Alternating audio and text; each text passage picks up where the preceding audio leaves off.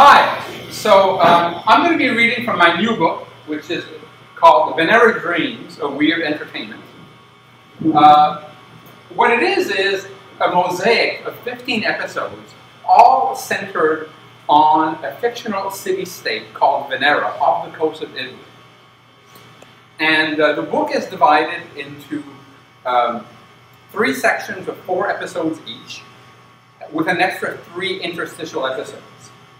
And I'm going to be reading from across the span of the book 6 brief excerpts to give you an idea of the scope and the tones that make up the whole book.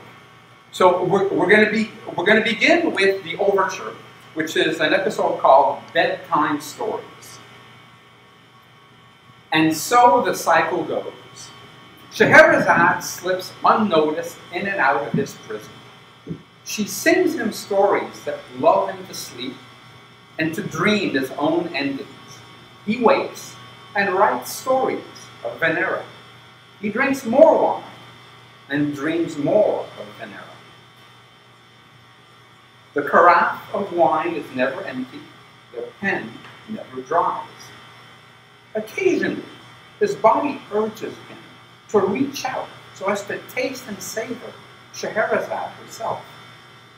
She will not deny him. Her gaze and her touch make that amply clear. But the bereavement he feels over his isolation from Isabelle never dissipates, and so he leaves his lust unquenched. Dozens of nights and days pass, hundreds, perhaps 1,000, perhaps more, until one day, Pierre has filled every page of the notebook. He waits a long time, but Scheherazade never returns. Finally, he again takes to knocking on the door and calling out to Scheherazade. He tries to open the door, to find it unlocked. Quickly, he dresses. Grabbing his storybook, he leaves. So the first big section of the book is called Strange Romances. And I'm going to read from the first of 4 grotesque love stories that make up that section. And that story was also the very first story of Venera that was ever published in 2010, and of all things, ChiSeries online. So we're coming back to the full circle here. So here's an excerpt from The City of Unrequited Dreams. I booked passage on a boat that was to circle around the south of Greece, and then eventually travel across the sea all the way to Barcelona. But I had no intention of reaching Spain. A little more than 2 full days after we left Greece, as the sun set among the clouds gathering from the west, I finally caught sight of Venera far in the distance. Save for the lights from the city-state, once the sun was completely swallowed up, darkness enveloped us like a cloak. The first hints of rain brought with them a chill that cut me to the bone. Rain was good. It hid tears so well. From my jacket's inside pocket, I drew the last of my vermilion snuff. Up my nose it went. The euphoria was instantaneous. So why was I crying even harder? The rain had driven the other passengers inside. I was alone on the deck. I climbed over the rail and without hesitation jumped into the Mediterranean. I was so deeply under the spell of vermilion that I didn't even notice the impact. But completely submerged, I choked on the cold, briny seawater. I'd never been a good swimmer. This would be over quickly. Nevertheless, I was buoyed back to the surface. In the distance, I glimpsed the lights from Venera, the lights of unrequited dreams. I let myself sink deeper and deeper. The underbelly of the great Venera revealed itself, glowing with colors I could never have imagined. Shimmering, pulsating, undulating, as if it were alive and in constant metamorphosis. A glorious farewell hallucination, courtesy of the vermilion tingling through me? Or was I being allowed to perceive an aspect of the true, perhaps unfathomable nature of this strange metropolis?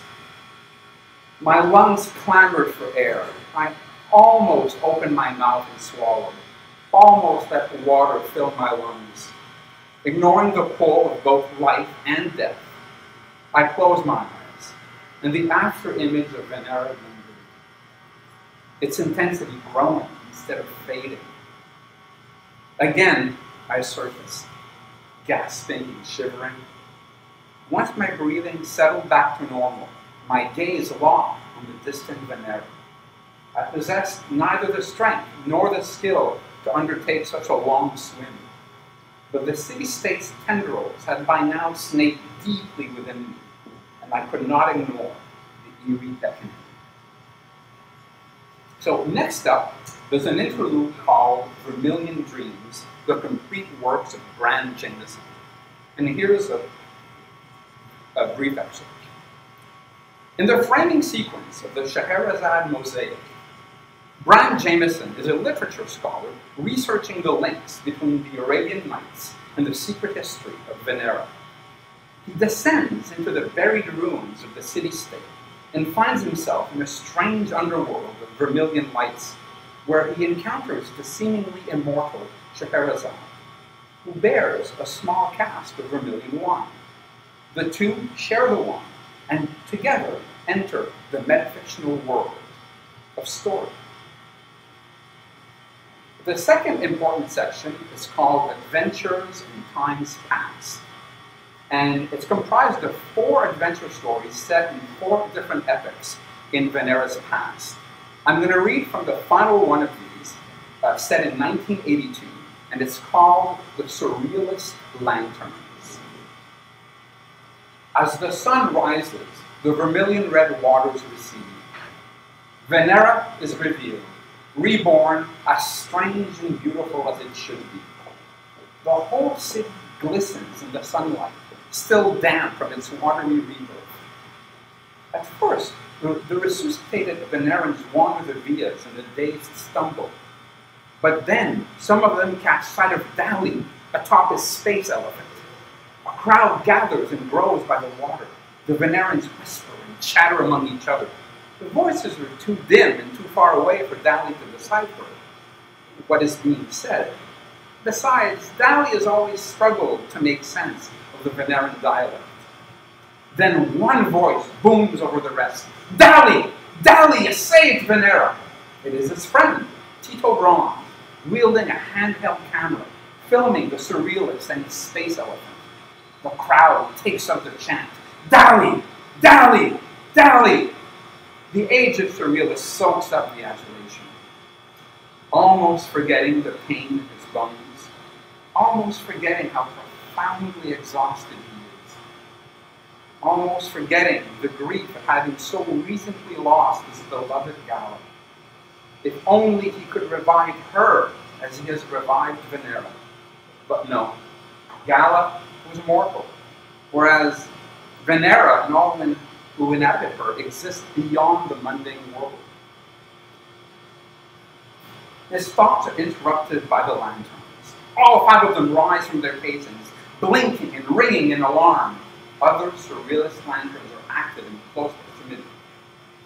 Salvador Dali's five levitating lanterns form an X, with the dodecahedron in the center.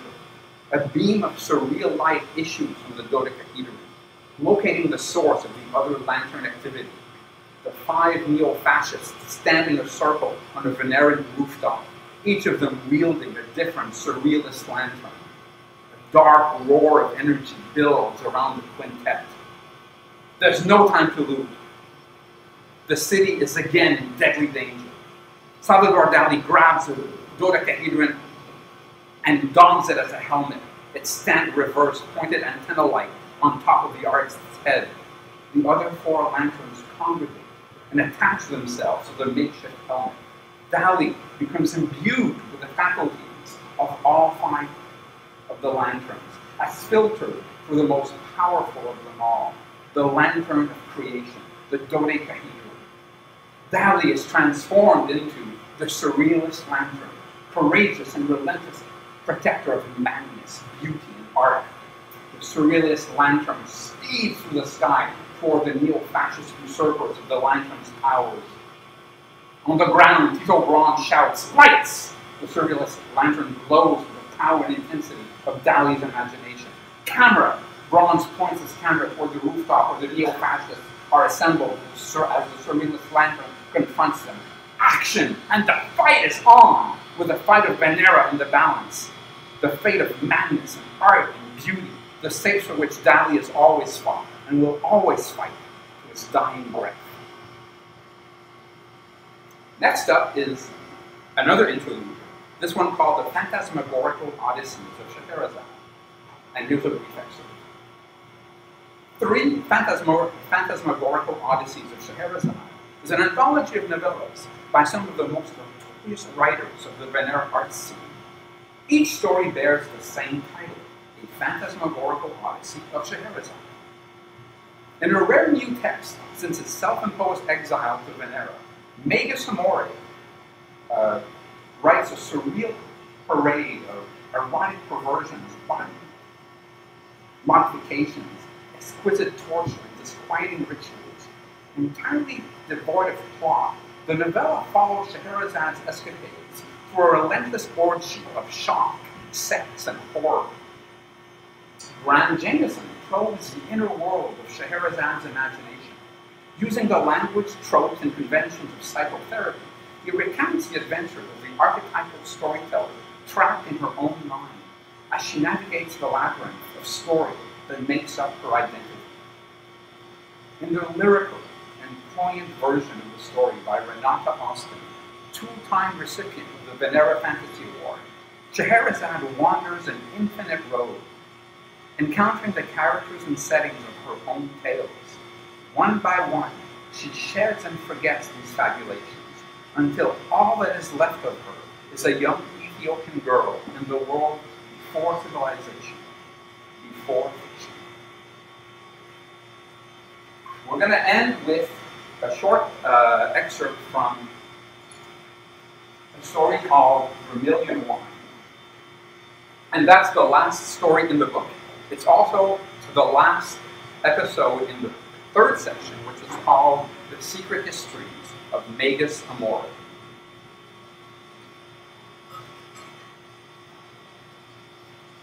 She woke up in darkness. She glanced at the open bottle of Vino Vermilio by her bedside and took another intoxicating sip. Soft, muted sounds wafted in through her open window. The murmur of conversations, the slow clickety clack of heels on cobblestone, the subtle vibrations of live acoustic music, the almost imperceptible damp resonances of the sea. Still shod in the stolen vermilion shoes, still holding the bottle of Vino Vermilio, she followed the siren call of the nightlight. Out Monica went. Around her, the people walked unhurriedly, talked in calm tones, leaned into each other with complicit intimacy. Almost every voice spoke a language she could not quite identify. It had the musicality of Italian, but the words were suddenly different, and sometimes utterly alien. The shoes seemed to guide her. She followed them to wherever they might lead her.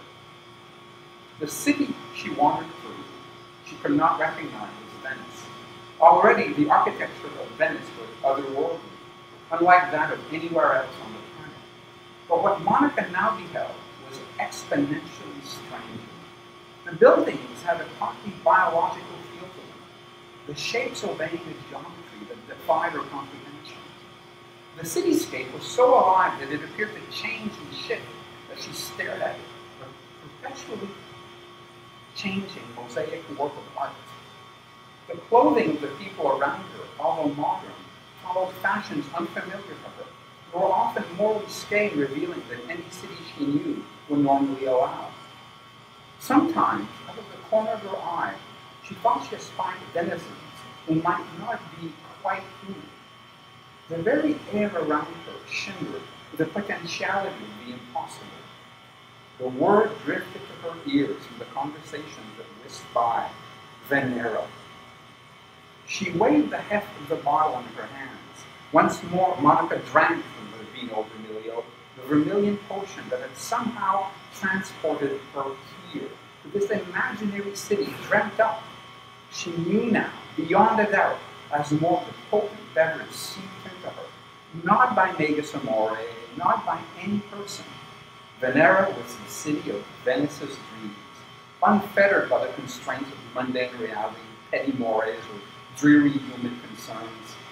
A phantasmagorical city-state dreamt up by an overcommodified city yearning for weird intrigue and grotesque romance, yearning to seduce and fulfill the fantasies of those with enough imagination to perceive the dark, ineffable mysteries that inspire its innermost heart. Monica drank again from the vermilion wine. She drank deeply, then continued to wander the impossible streets of Venera. Thank you.